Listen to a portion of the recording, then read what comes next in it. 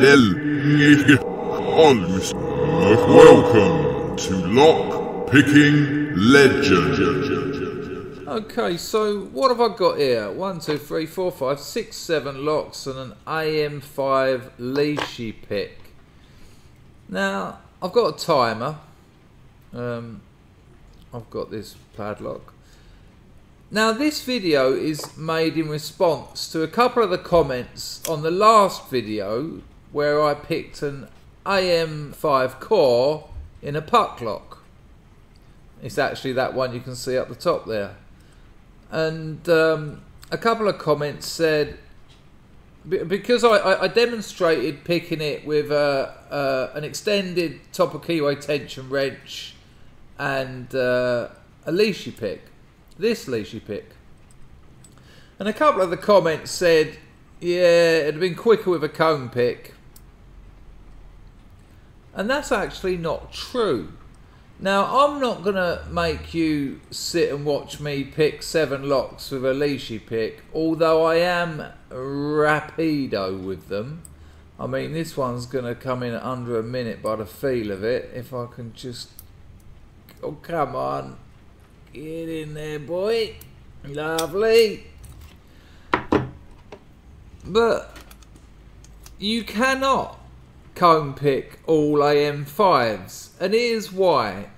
The cone pick vulnerability, the cone pick exploit, in case you don't know, I'll put some graphics on the screen now, is where you are able, using the cone pick, to push both pins in every stack and the spring all up into the Bible and out of the core, allowing you to then turn the core. It's a neat little trick. And 20 years ago, when I discovered cone picks, there were plenty of padlocks in the world. I mean, there still are, without doubt, but not the newer ones. You're looking at old, you know, they weren't really aware that people were going to make cone picks. But locksmiths have known about the cone pick exploit for a lot longer than 20 years, I can assure you that. And I know a couple of people who had made their own. But when I told a couple of people that the cone pick exploit can't be used on all AM5 locks, they said, is it because some of them are more paracentric than others? Now, I can't say for sure whether that's occasionally may be the case. I know that some American locks that are the same as other American locks are less paracentric. I'll leave a link in the top right of this video about now where I compare 2 padlocks that are apparently the same, but the keyways are very different. One of them's paracentric, the other one's almost just a rectangle.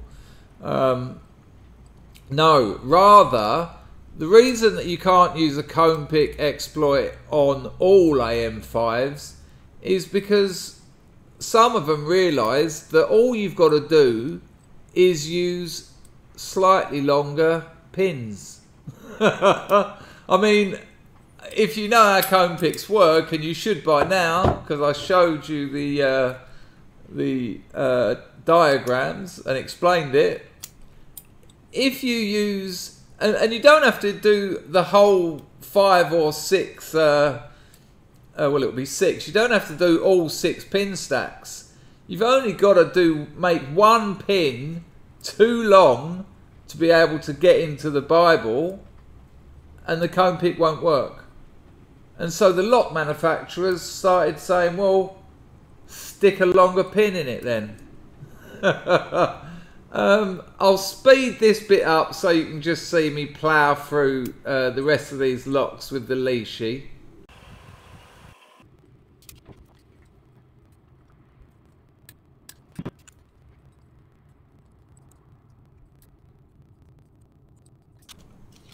At 5 minutes 40, that ain't bad for 6 locks. So the last one, an OEM puck lock. Let's see if we can get this in under 7 minutes. That's less than a minute a lock.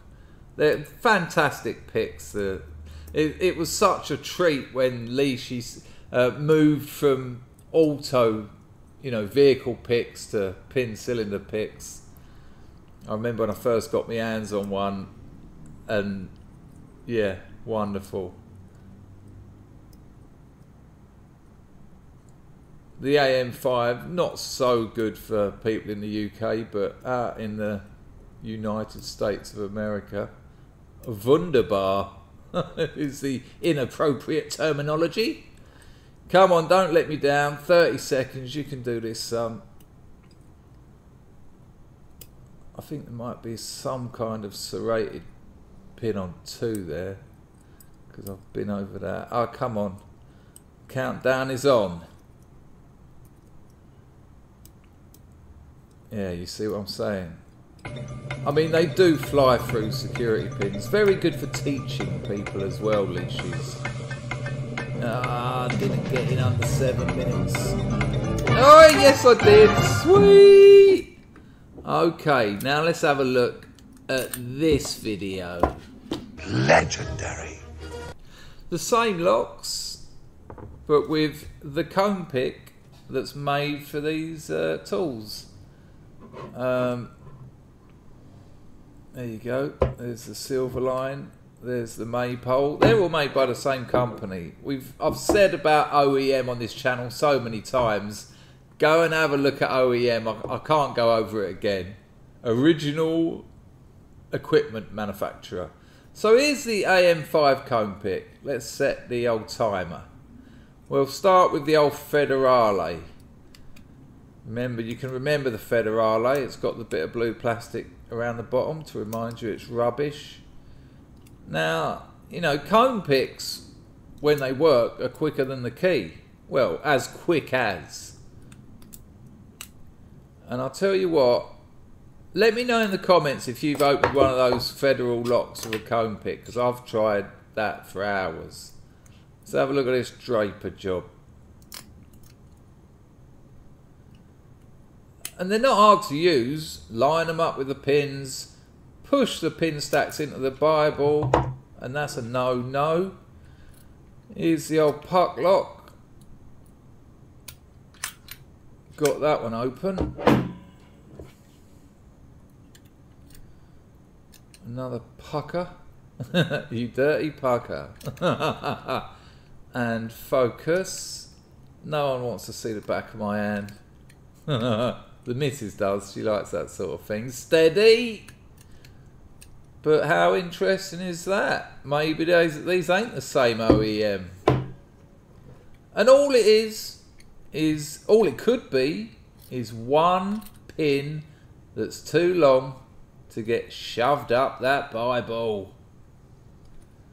If you are a true beginner, the Bible is the term given to the chambers where the driver pins usually go when you put your key into a lock. But as you can see, so to the people that said in the comments of the last video it'd have been quicker with a cone pick, nah man, cone picks are virtually obsolete now. You see them on these multi-tools or what have you, but they look great in the videos. Oh look, but you can do without them. So there you go, those two. Nice little video. I thought you'd enjoy that. No. And don't forget, people, it's the Lockpicking Legend Live Lounge, the second one, this Sunday at 2 o'clock. That's 1400 hours, UK time, on Sunday. Alright? Sunday the 10th. You have to be a member or you won't be able to see the link. And I publish the link in the community tab. It's only a couple of quid a month. We had a right laugh last time. There was only about 8 people in, but I think I didn't give enough notice. That's why I'm giving more now, and I gave someone the last video. So 2 o'clock, Sunday the 10th. We've got over 28 people signed up, so hopefully there'll be more people there. It was an hour and a half of real good fun. So And look, this is what it's about. It's about building a community. Because if we can build a community of people who get to know each other in the chat, people who can come on and talk to me, we can help each other out. We can swap locks. We can make challenge locks. We can exchange tools. We can sell each other tools that we've had enough of, etc. We can exchange knowledge. You know, for £2.50 a month, that seems like a good investment. And it is fun. So hopefully I'll see a load of you there on Sunday. Look after yourselves. And I hope you enjoyed this video. Let me know in the comments. And do give us a thumbs up. It really helps. Ta-ta.